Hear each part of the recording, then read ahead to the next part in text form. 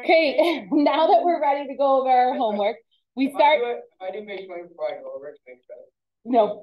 That is so. Short waves of electromagnetic energy are absorbed by the Earth's surface during the day. They are later re-radiated. That's that word we talked about yesterday.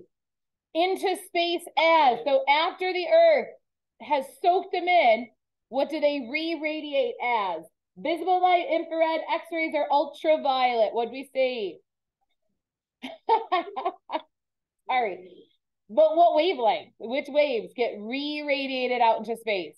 When those sunbeams are trying to leave, which one of these are they? No, guys, I really want to know what you answer. Oh. Two? Two? Good. Two is the right one. And what would you say infrared are? Like, that's the heat waves. Make sure you know that infrared is the heat. So when it's re-radiating out into space, it's heat wave. All right. What is the most likely reason for a decrease in air temperature observed between 12 midnight and 6 a.m. in New York State? Can I just point out, guys, from 12 midnight to 6 a.m., what's it like in New York State? Dark. It's dark. Really? Okay, I just wanted to point that out. It's dark. So why is it getting colder then? What are we thinking? You think cloud cover was increasing? So what do the clouds do when those sunbeams are trying to leave? What do the clouds do? They what? They cover them up. The clouds act like a blanket. Clouds act like a blanket, making it so those sunbeams can't escape. So those ones that were trying to leave from the video we watched, when they're trying to leave as heat, the clouds act like a blanket. So it's not that one.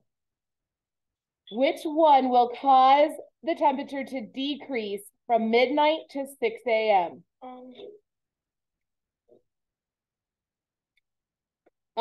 One, really? Did we talk about air pressure so far? No, none of the other ones make sense. None of the other ones make sense though. Two. The Earth was radiating, so we just talked about it here. So this picture right here. During the day, short waves come in. At night, the heat waves try to leave. What's going to let it get colder is if those heat waves are actually allowed to get out.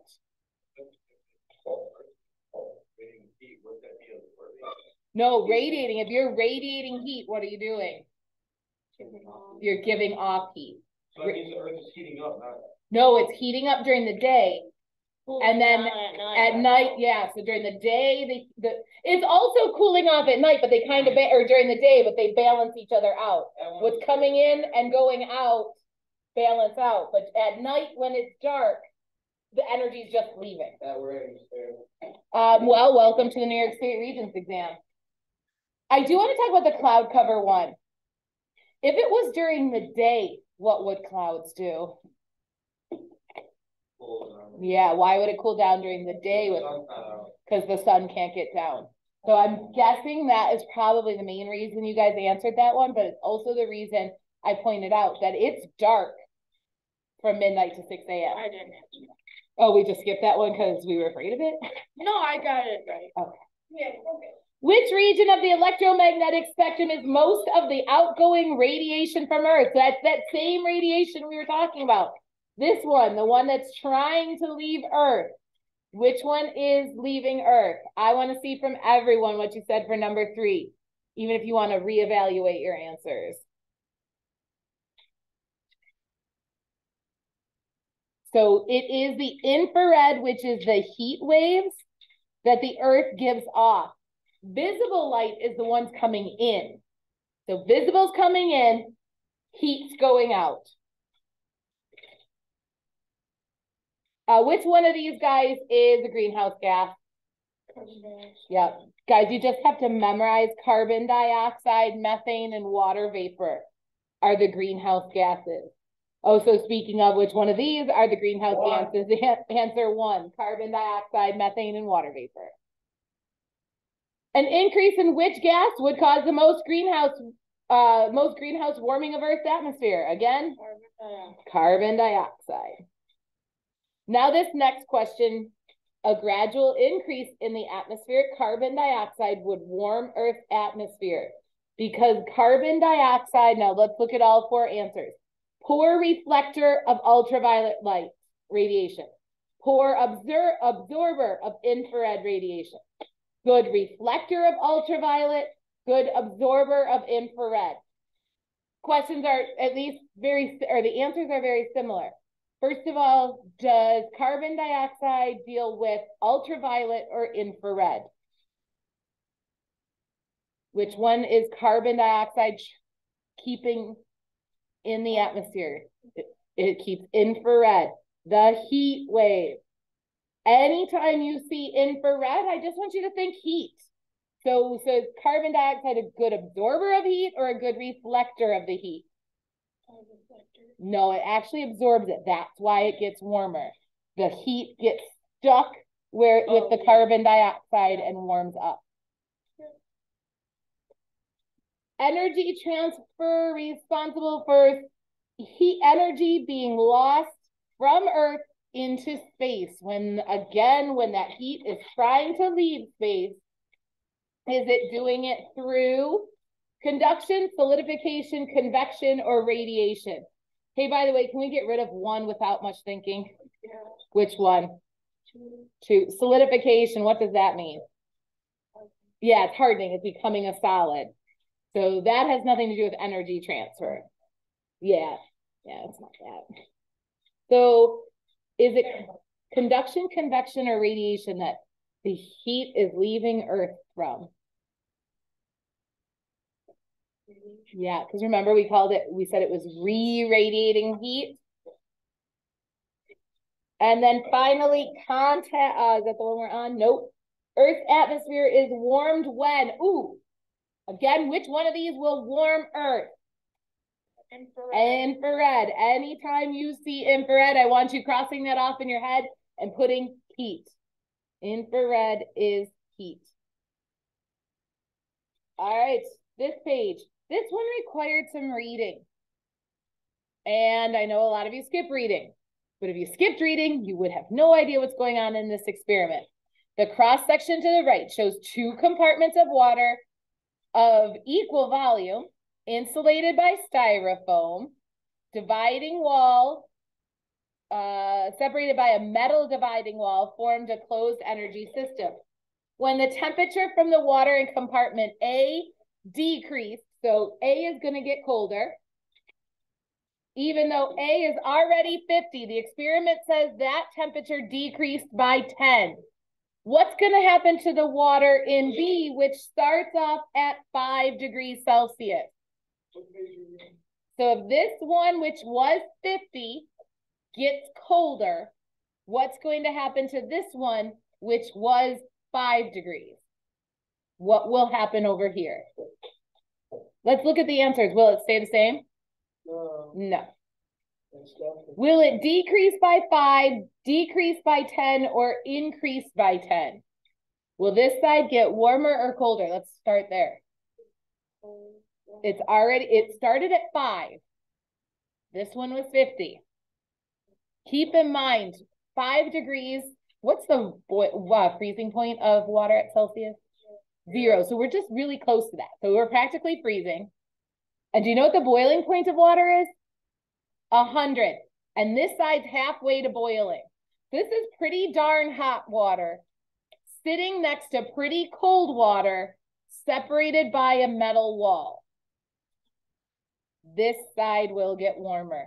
The warmth from here will go over here. That's going to get warmer. Yes, they have a number there, but that's not even the important part. The key is that it gets warmer because it doesn't get colder. Which one is a heat transfer due to differences in density? Convection. Convection. Warm, less dense materials rise. Cold, more dense materials sink. And what's the primary method of heat transfer through solid rock during contact metamorphism? Oh, shit. When you touch things, you have conduction. Oh, shit. And finally on this page, the arrows in the right in the asthenosphere, that's this little layer right here. There's arrows there. The arrows shown in the asthenosphere represent the inferred slow circulation of the plastic mantle by a process of those arrows that are in a circular pattern. They are in the mantle. We learned this a couple chapters ago. In addition to this chapter, convection. Nice job. Guys, actually, I think there's another picture here that, yep, I'll explain what I was going to explain here. So this one, again, I'm curious, did anybody skip this reading? Yeah. Yeah, because we thought it was directions, right? I don't recommend skipping that. At least read it so you know what the heck you're doing. You very well could have, oh, that's right, you guys didn't even do it. You very well could have been able to answer them without reading it, but it certainly doesn't hurt. Questions 1 through 3 on the cross-section below and your knowledge of earth science.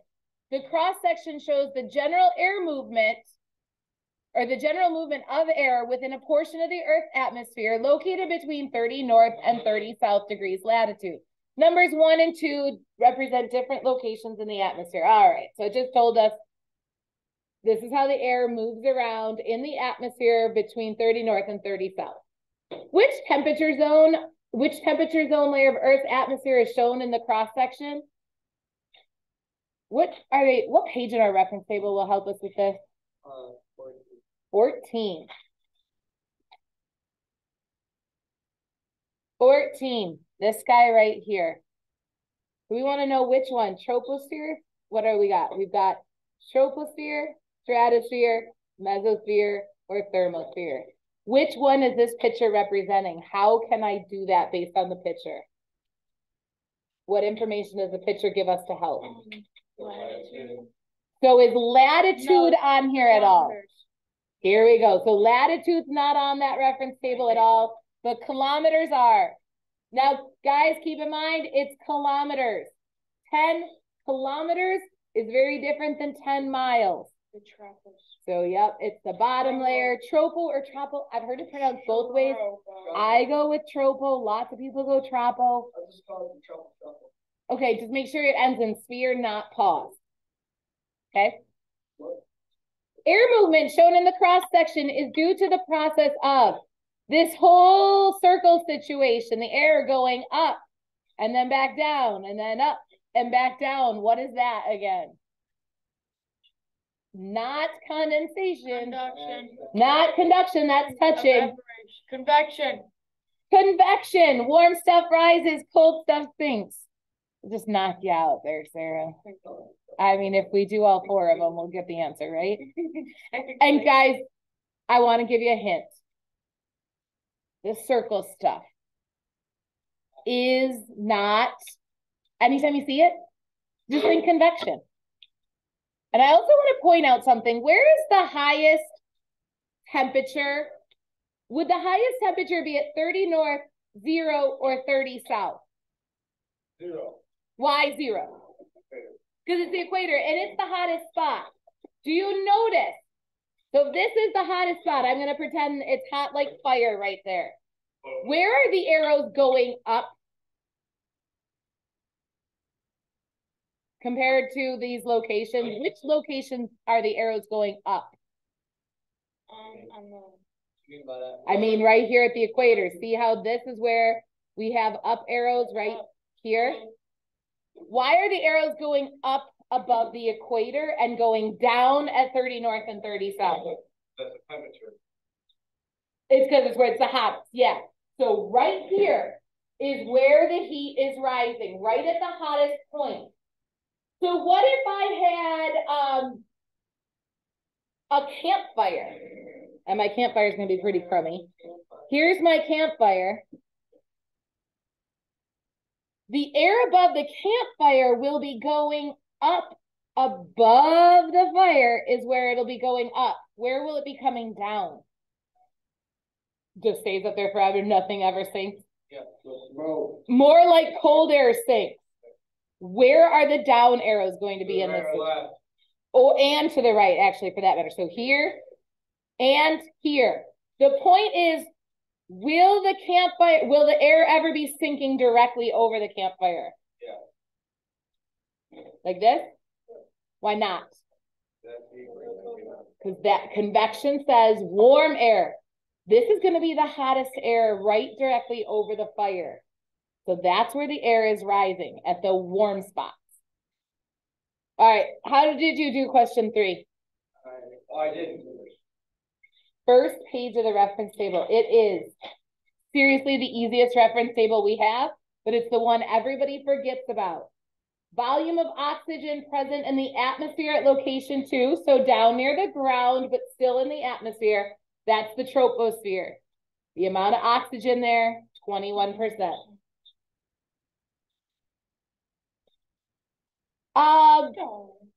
Number 4, we got a greenhouse going on over here. We have sunlight shining down on it. What is the primary function of the clear glass? Does the clear glass reduce the amount of insulation entering the greenhouse? No, in fact, it lets all of it in. That's why they use clear glass. Does the glass allow all wavelengths of radiation to enter? And all wavelengths of radiation to escape? That's answer 2. Does everything come in and everything escape? No. Nope. The glass, now answers 3 and 4 are very similar but switched. 3 says the glass allows short waves of radiation to enter but reduces the amount of long wave radiation that escapes. Or 4 says a glass allows long waves of radiation to enter but reduces the amount of short waves. I'm going to put up the electromagnetic spectrum to help. This guy right here. Does the glass let in short or long? And which one does it allow out, short or long? Which one allows out? Short. Or which one does it allow? I'm sorry, let me rephrase this. Which one does it not allow out? Long. The long. Yeah, that was my fault. The longer here is the infrared. So it allows the short wave in, but reduces the amount of long wave radiation that can escape. And I got a question about question 5 here. Who the heck knew anything about Massena and Binghamton? Did you even know they were cities? Yeah. Okay. So guys, I personally, if I didn't teach this class, would have probably no idea where those places were.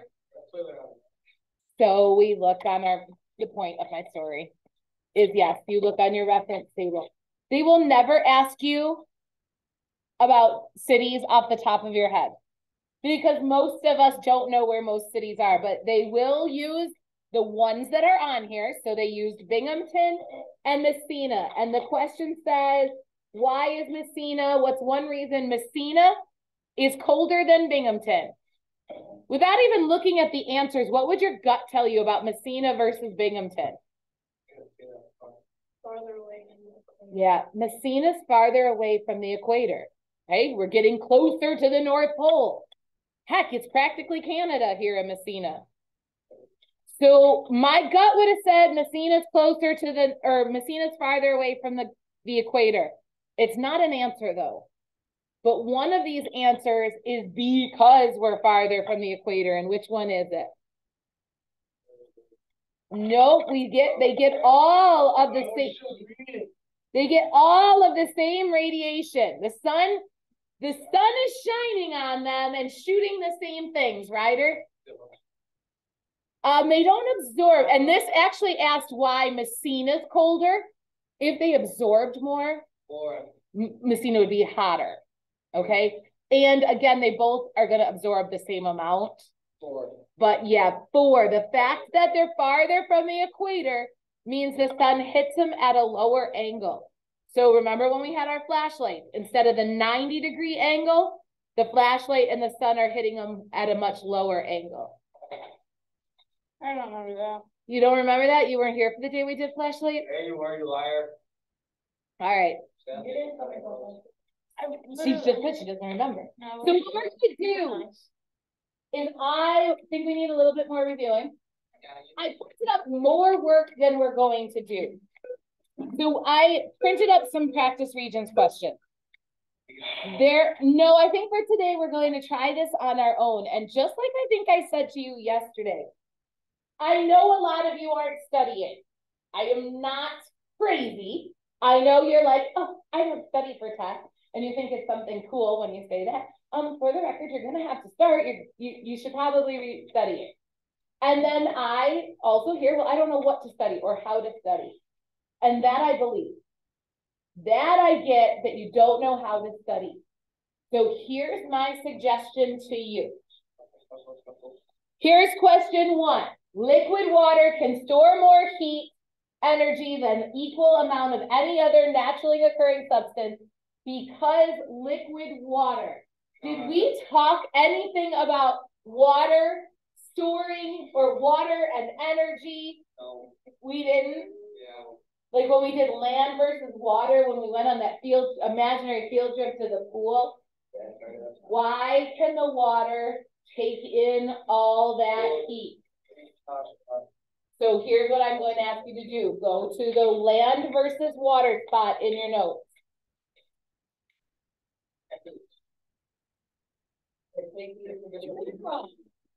There's a delinquents in the back of the room there. That means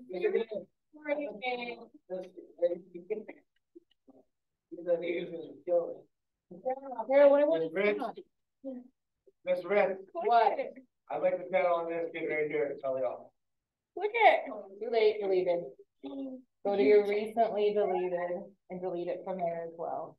God, I feel like I'm at home. Or me. Well, wait, I don't know what's in there, Miss Red. Okay, all right. When you've done, show me it's delete. Yep, delete. Thank you. No, you're right. No, it was So I asked you to go and find where we talked about water heating up. Did I give you one? I didn't. Where did we go and talk about water? Okay, we're getting closer. When we talked about water heating up. Page 15. Page 15, Carter says. Wow. Yeah. So why is water able to take in and store all this energy and making it heat up slow? Oh, you didn't do that, babe. When you're absent, you need to watch the video and get the notes. So why does water heat up and cool down so slowly? It has a higher specific heat, which I know this question didn't ask which one heats up slower or faster, but if it's heating up slow, that means it's taking in and holding on to that energy. And if it's cooling off slow, that's because it's keeping all that energy stored up in it. So the reason water can store energy is because it has that higher specific heat. So guys, the process of going and looking up that answer, that's called studying. Okay? When you look up an answer in your notes, that's studying. Here's what I want you to do. I'm changing your homework. Homework? Yeah, homework. I'm saying on the board. I know, I'm going to add it right now. Zachary, listening, your homework is page 9 here and page 153. So that's 12 questions. I want you to tell me what page in your notes you found the answer in. Yep. What page for 12 questions? I want you to tell me where in your notes you found that information.